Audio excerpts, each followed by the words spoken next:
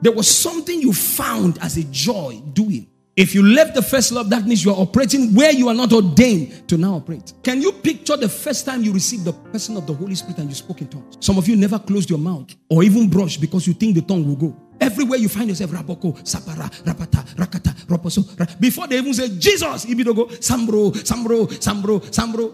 What is happening now? Some of you cannot preach to people in the streets. You are ashamed. You can't openly carry your Bible. Some of you, the first time you were ordained in the house of God, or you were called to take up an assignment, you felt like you're flying in the air. But over time, you know what has happened to you? Your heart has waxed cold because iniquity has prevailed. The love of many has waxed cold. You have left your first love.